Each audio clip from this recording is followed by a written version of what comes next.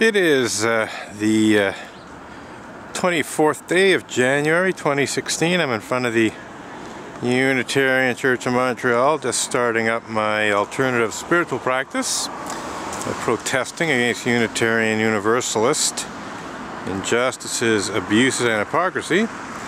And I'm noticing that the wayside pulpit, or what I like to refer to as the wayward pulpit, outside the Unitarian Church of Montreal says, laughter is the shortest distance between two people. Le rire est la distance la plus courte entre deux personnes. So, interesting.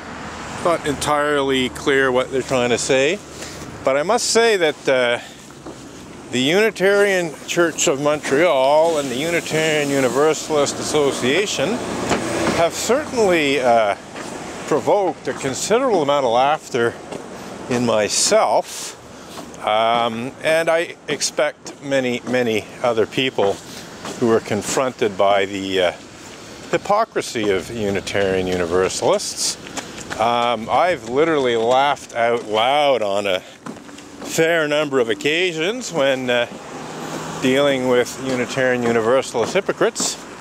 In fact, on June 1st of 2012, when I opened my email inbox and found in it arrogant and aggressive cease and desist demand letter addressed to me by the Unitarian Universalist Association's Canadian attorney, Maître Marc-André Coulombe, which, amongst other literally laughable accusations, falsely accused me of the archaic criminal act of blasphemous libel for allegedly making unfounded and vicious allegations the affected ministers of the association engage in such despicable crimes as pedophilia and rape. I literally did laugh out loud. It was like so totally ludicrous, so laughable that I burst out laughing, literally. Not for too long, you know. I didn't go into paroxysms of laughter, but I literally laughed reading that letter. It was like so ludicrous. Yes, I guess laughter is the shortest distance between two people, especially when one of them is an outrageous hypocrite. Oh, look, I'm laughing. And, you know, I didn't even plan that. I just laughing at my own joke there. But you know, it's true. I mean, you know, basically, when you're confronted by an idiot, you know, one of the responses is to just laugh. And believe me, I've laughed a hell of a lot when dealing with Unitarian Universalist idiots, including John Inder. You know, there's some videos of me laughing because John Inder's being a total idiot. You know, I could start listing off the names of Unitarian Universalist hypocrites and fools who have caused me to burst out laughing. But John Inder is one of them. So anyway, on that theme, we will initiate our second peaceful public protest against Unitarian Universalist injustices, abuses, and hypocrisy of 2016 in front of the Unitarian Church of Montreal. I did not protest last weekend for various reasons, and I don't protest every weekend. If I have something better to do, I do it. You know, if I have something more interesting and worthwhile to do on a Sunday morning than protest in front of the Unitarian Church of Montreal, well then, yeah, I do it. But if it's a quiet Sunday and I don't have anything of particular interest scheduled for the time slot between, let's say, 9:30 and 11:30 on a Sunday morning, well, chances are pretty good I will engage in what I call my Sunday constitutional, which of course is a play on words in terms of the double meaning of constitutional. Constitutional obviously refers to the constitution of a country and the various human rights and freedoms that it ostensibly guarantees, and I am certainly exercising my constitutionally guaranteed right to engage in peaceful public protest. Oh look, I use that word exercising in here.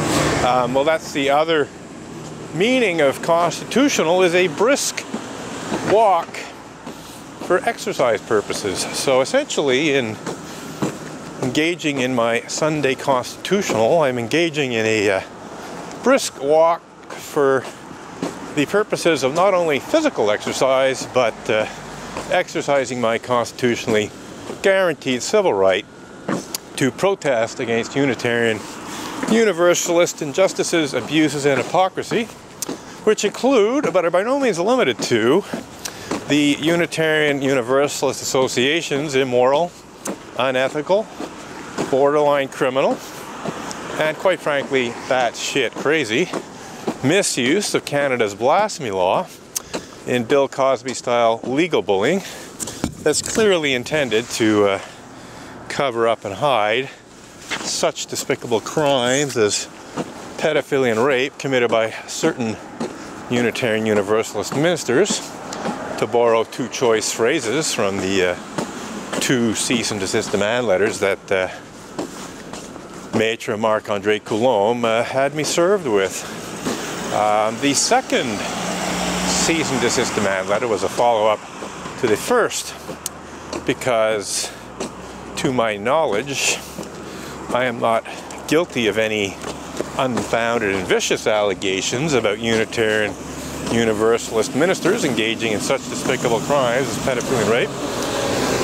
The few cases that I'd actually blogged about were cases where the Unitarian Universalists in question had actually been charged, tried, and convicted of pedophilia and or rape, and had been sentenced to jail terms for their despicable crimes.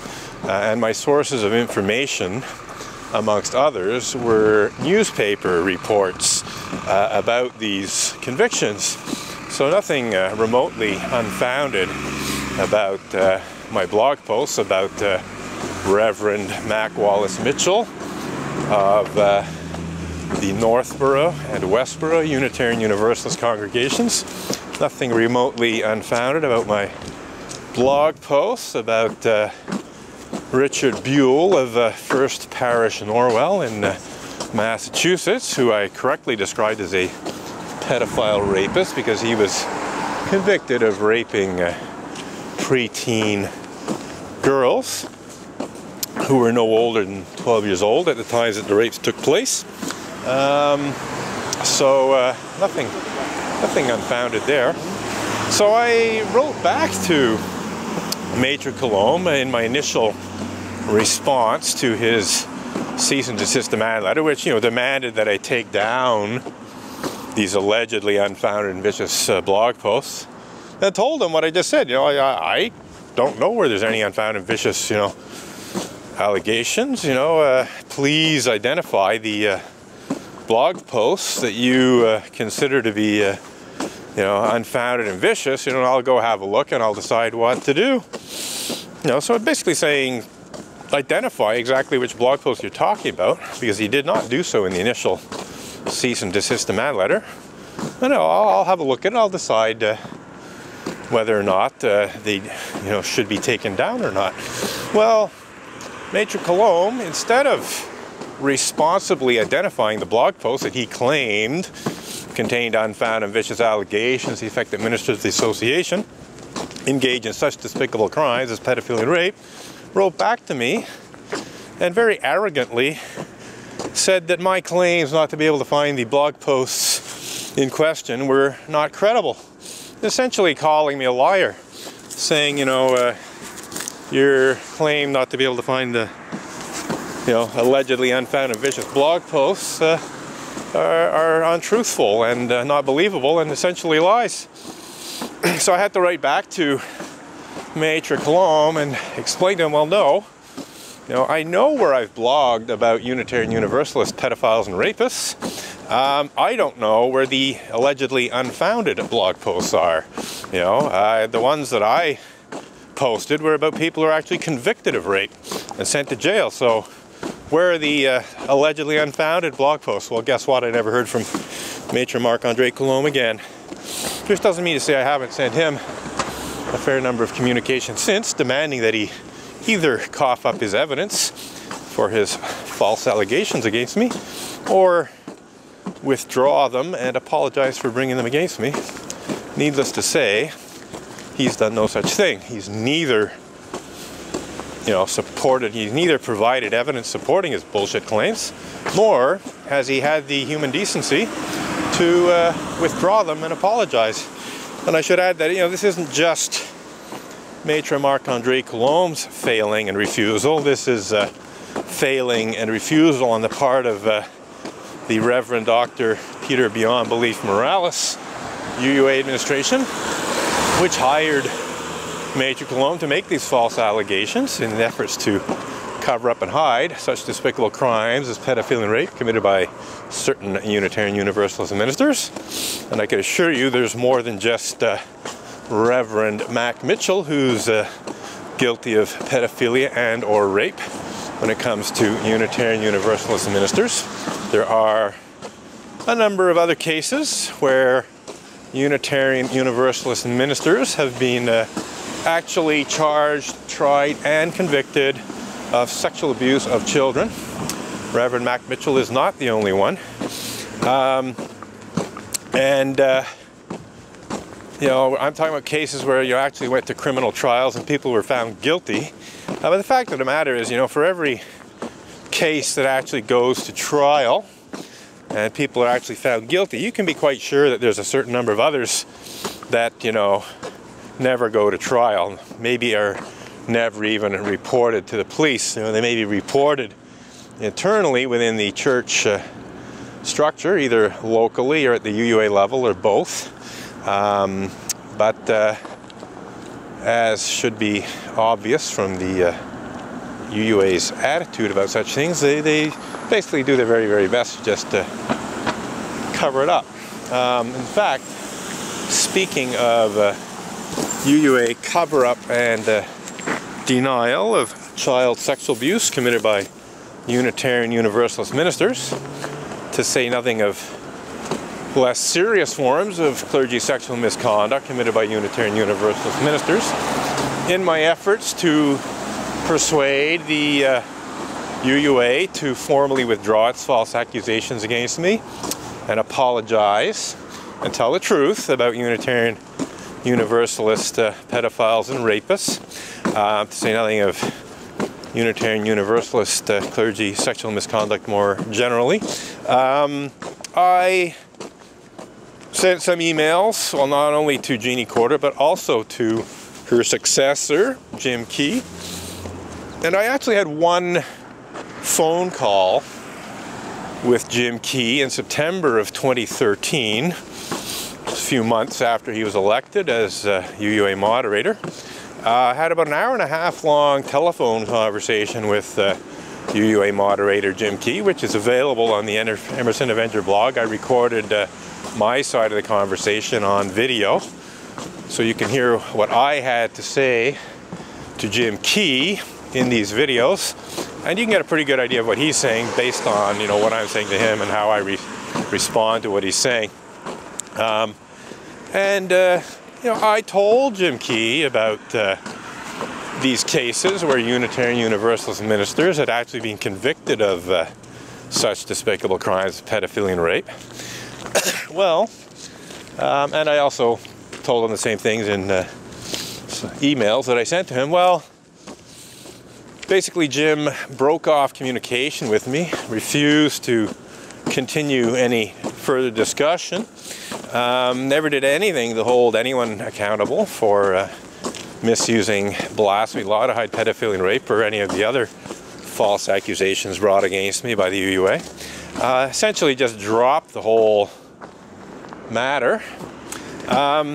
Did absolutely nothing to try to resolve the situation. And in April of 2014, it came to my attention that as a result of pressure from not only myself but various other advocates for clergy misconduct victims, the UUA Board of Trustees had voted during the April UUA Board of Trustees meeting to deliver a second UUA apology for clergy sexual misconduct. At the June 2014 Unitarian Universalist General Assembly in Providence, Rhode Island. For years, I and other people have been demanding that the UUA has to deliver a second apology, because the first apology, which was delivered in June of 2000, effectively was worthless. You know, the apology on the surface, it looked like a pretty good apology, but the UUA never lived up to its promise of providing restorative justice to victims of clergy sexual misconduct, nor did it do any real and significant reform of clergy misconduct policies in order to improve, how to deal with clergy misconduct over, about a 15-year time span. So, under pressure from UU Safety Net and other Unitarian Universalist advocates for clergy misconduct victims, the UUA Board of Trustees somewhat hastily decided that they would deliver a second apology to victims of clergy sexual misconduct in June 2014. Knowing what I knew about Jim Key, how he had basically dropped the ball on dealing responsibly with my concerns about the UUA's misuse of blasphemy law to hide pedophilia and rape, and otherwise showing a lack of integrity, I expressed my concerns to UU Safety Net before this apology was delivered, that the